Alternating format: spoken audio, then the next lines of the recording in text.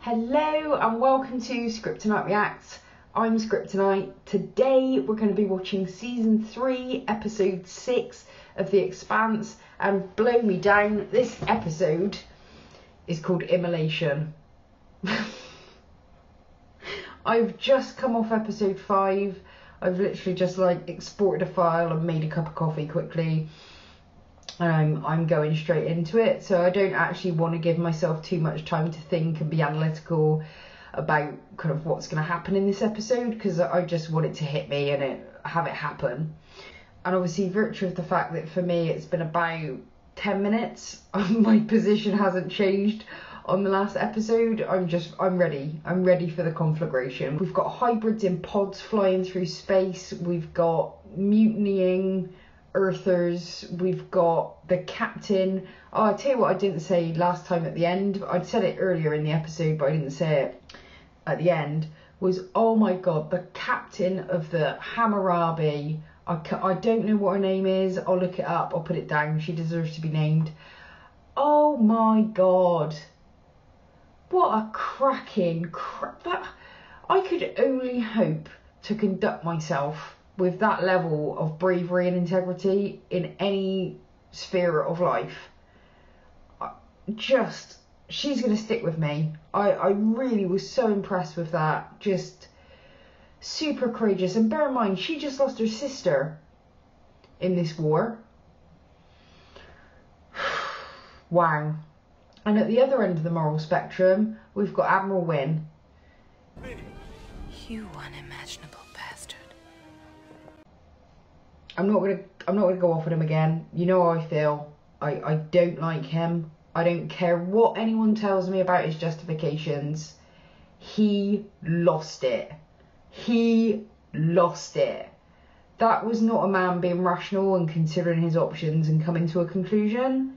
That was a man losing it. And I don't care what anyone's politics is. You shouldn't be in a position where you're in charge of high payload weapons and a spaceship if you can't keep your cool under those sorts of circumstances. It's not like it's easy to keep your head about you in those circumstances, but that's why people in those positions have the pay and the respect that they do. Isn't it? You can't cop out later and say, well, it's really tough. Of course it fucking is. Anyway, right, so without further ado, I want to get into this episode. Let's have at it. Okay, and I can't watch the title sequence because everyone has told me that awful things will happen. There will be spoilers, but I am going to have to sing along because it actually helps me time it.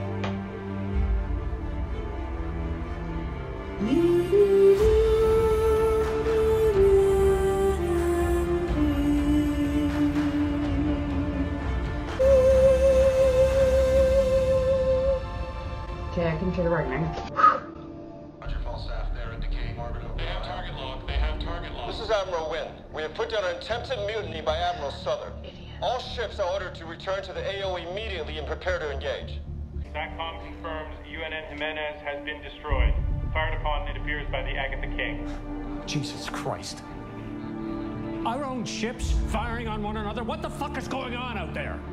You've all fucking lost it. That's what's going on, Esteban. Oh, God.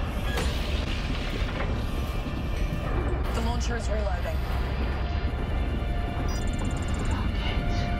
Another full salvo. Alex, blow him out of the fucking sky! PDC's on auto track.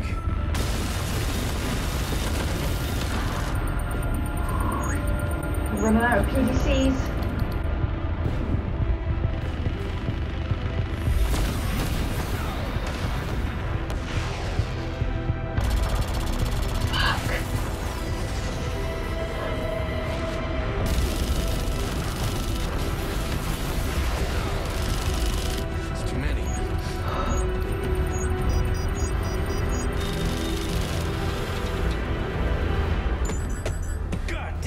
UNN and MCRN ships destroyed some as well.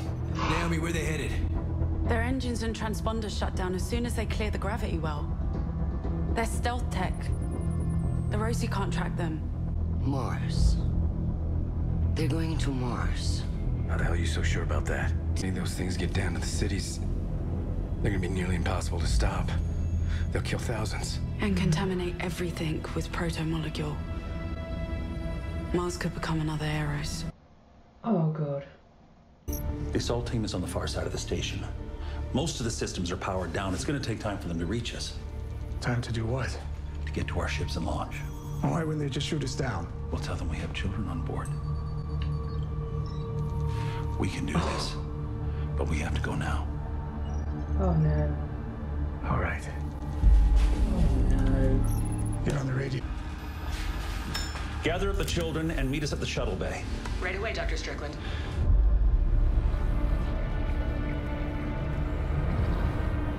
The work is nearly finished. What the fuck?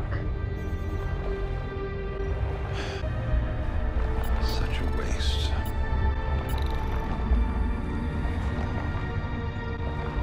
But this is what you were made to do.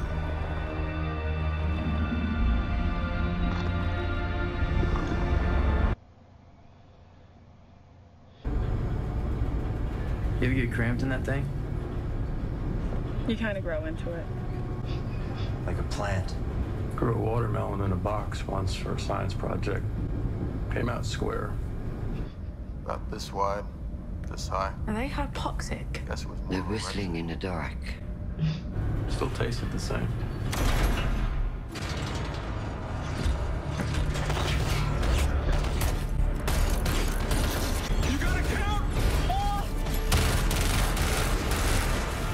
Wow. Clear. She's not even bothered. Just piece of piss. They don't look like soldiers. They shot at us. They made the choice. Cracks. Yeah, you and me both, Azrael. You and me both. Fuck. Make this thing show me what's happening in orbit, please. The Agatha King. It's South's ship. Not anymore. I can put a scope on that. Hold on.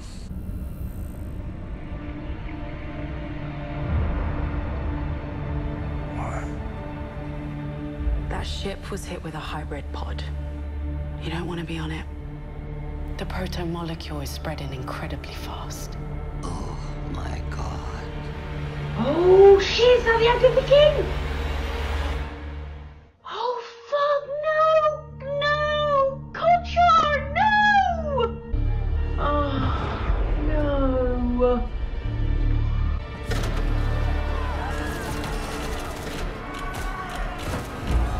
Oh shit!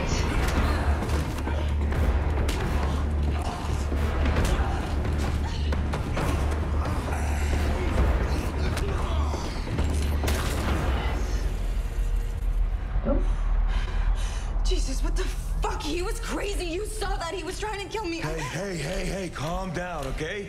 What's your name? Larson. Okay, Larson. Hey, how come they got you in a restraint? What? Oh, God damn it, I got some of it on me. Don't touch it. Oh no. Well, what is this shit? You're gonna go crazy. It's called proto-molecule. It's bad. Just tell me. Remember, Eros? This is that shit. It kills everything it touches, and it cannot be stopped. Shoot yourself. Whoa. Wait.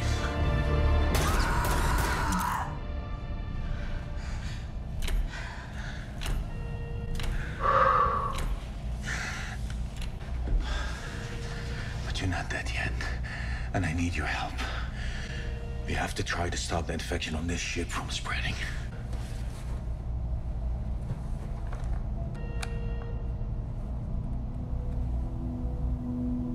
I don't even know what we're fighting for. God. That's the worst.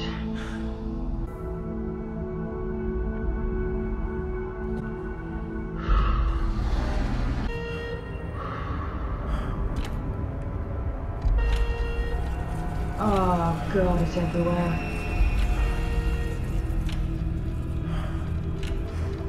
Oh god. There's something else.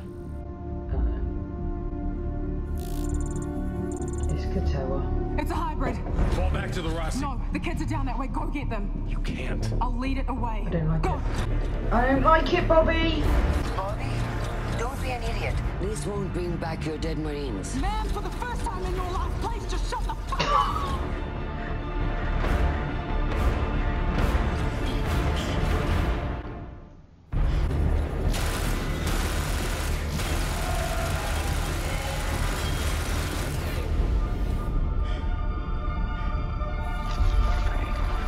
Oh, he's just dying. I hate this. Still no word from the Agatha King? God, No, sir, this I'm fucking sorry. show. We can confirm the ship is still in orbit around Io. Pause. I need a second. I was like all ready for Bobby to go in and do that then, but then you think that's just Katoa, and you know that he's weakened and he's dying and he's in an enormous amount of pain, and he didn't ask to become this. I'm not saying that she shouldn't kill him. I think at this point we just got to nuke the whole protomolecule and everything, you know, but it's just, it is fucking sad. It really is. Clay. Shortly after the Jimenez was destroyed, there was a mass missile launch from the surface of Io. Yeah. We lost track of the missiles as they left Io. We think they may have some kind of stealth tech. I hope you're fucking proud of yourself, you stupid man. I didn't expect to see Anna this episode. And if you're here to apologize, I honestly don't give a shit anymore. I am not. I want to refresh your memory. The words you said all those years ago. Just another protest, you said. No greater symbol for our cause than walking into a military base, arm in arm. It's no big deal. But you knew they had orders to fire on the crowd. You think I didn't want to warn everyone? You know why I didn't? Takes a few martyrs to really solidify a movement, doesn't it? Your words. That's my shame. But all those people who died for what we believed, I never imagined they would only be the first in a long line for you. No. I'm not walking away.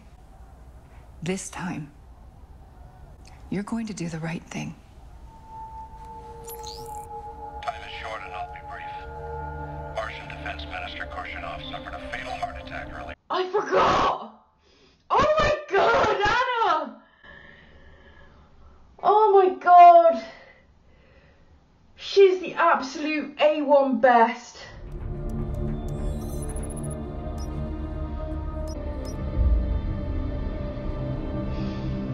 Rex. She was right here. She can't be far. Wow. Oh shit. Wow. I don't like it. He looks like a curious child to me. I can't bear it.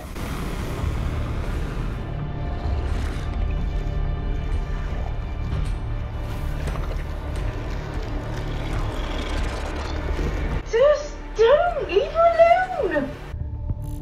There's a corridor number. Got it. What about the hybrid pods?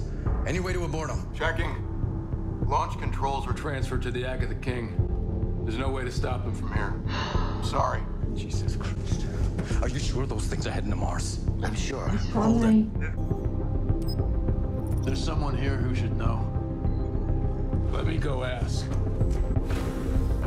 I'm gonna fly it up to the Agatha King. I'm gonna find a way to stop those pods. You can't do it alone. Keep an eye on our people. I will.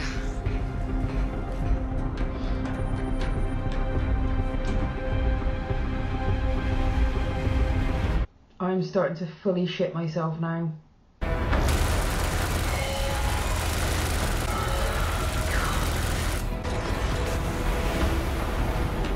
Whoa!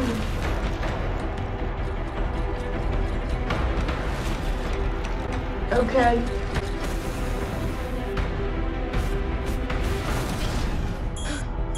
Oh shit. Shit! Oh! Sir. Oh, this prick. Simultaneously, the MCRN Caracol dispatched Mike Korshunov to take delivery of your proto-molecule How'd you get that? technology. Does it matter? Let's call it an act of God. You're not even gonna deny it? I meant every word I said. You just admitted to treason.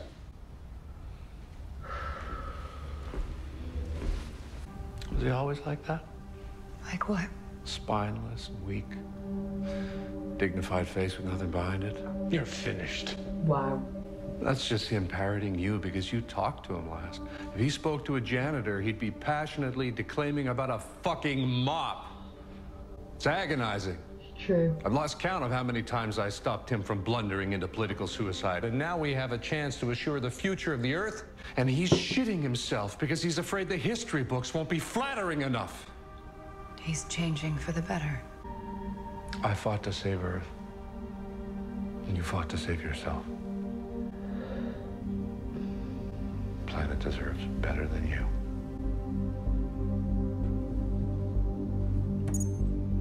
Secretary Ehrenreich is under arrest for treason. Get him out of my sight.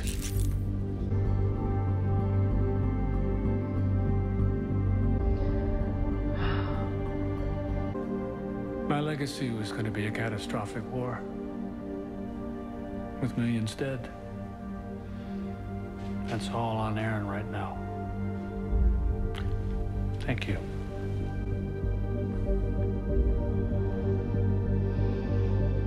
It's a fucking bobblehead. Holes. You know the annoying thing about that is that everything Aaron Wright said was true. He's still a bastard, like he's still wrong, and he's still a bastard, and he's still responsible for everything that he's responsible for. But Earth does deserve a hell of a lot better than Esteban. Metapause. So this is me doing my editing, rewatching this bit, and I just realised I really wanted to say at this point that this scene in particular is one of the reasons why The Expanse is becoming my favourite TV show and why it's taken over from Game of Thrones. Because the only other show I've known do this to me reliably is Game of Thrones, where it takes something that I really want to see but then sets it in a context which creates a real moral ambiguity for me. It did that in this episode twice. It did it with the fight between Bobby and Katoa as the proto-molecule. I was really, really conflicted all the way through that fight. You can see I'm literally holding back tears. I found it excruciatingly painful to actually watch Katoa as the proto-molecule being attacked, because I could see the sentience. I could see I've seen the history, and that made me really upset. And then with this scene with Ehrenreich and Esteban, where I have been waiting since season 1, I think. Yeah, we found out in season 1 that Ehrenreich was fucking about. So I've been waiting all this time for Ehrenreich to get his comeuppance. And I had this like little flicker moment of glory there where I was like, yeah, go down, you bastard. And then you see that it's probably unlikely to help things very much at all, because Esteban is actually the real issue here, and there could be another Ehrenreich in 5 minutes, because Esteban is the guy who's going to listen to Ehrenreich. And just, it got me. So I'm going to hand you back to reactor Carrie-Anne now. Editor Carrie-Anne is done, but I just wanted to make that point and leave it with you here. Oh, play. And Anna, I think, needs to realise that he is not going to change. This guy, I don't think Esteban's ever been anything other than he is now. You know, how long ago was this protest where he's clearly led people in believing that they were just going on a protest, but he knew that the military were going to shoot at people. He did it anyway because he knew that by having the martyrs, their cause would get cemented. And this, you know, this is a long time ago. I'm assuming it's at least 20 plus years. And he's not going to change. I don't think he's going to change. Because everyone in this show has seen something, had something happen to them, and it's changed them. So far. Everybody. We see people that are only in one episode get character development where they shift. Esteban has had a lot happen to him, and it is not changing his behaviour, which suggests to me that behaviour is not about circumstances, it's about the sort of prick that he is in the world. And he seems very resistant to changing that, which is why he's my least favourite character in this entire show. I don't know what Anna can do at this point. And I'm really struggling with the Bobby Katoa scenes.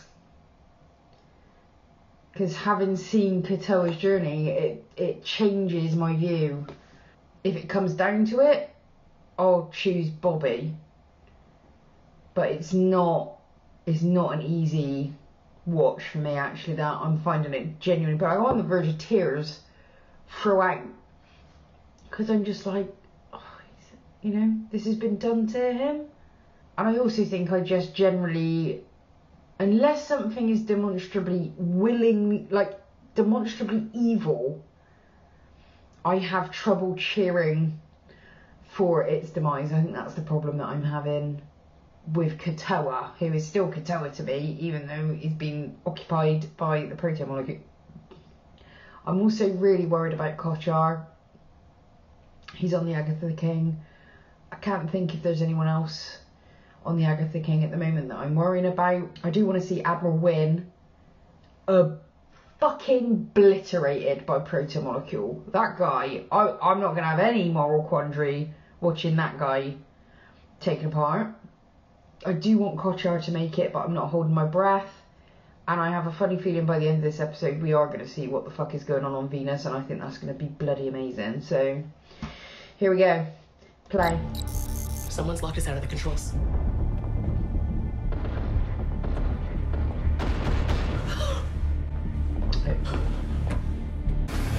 Hold hands. Leave the children. What? You'll be safe.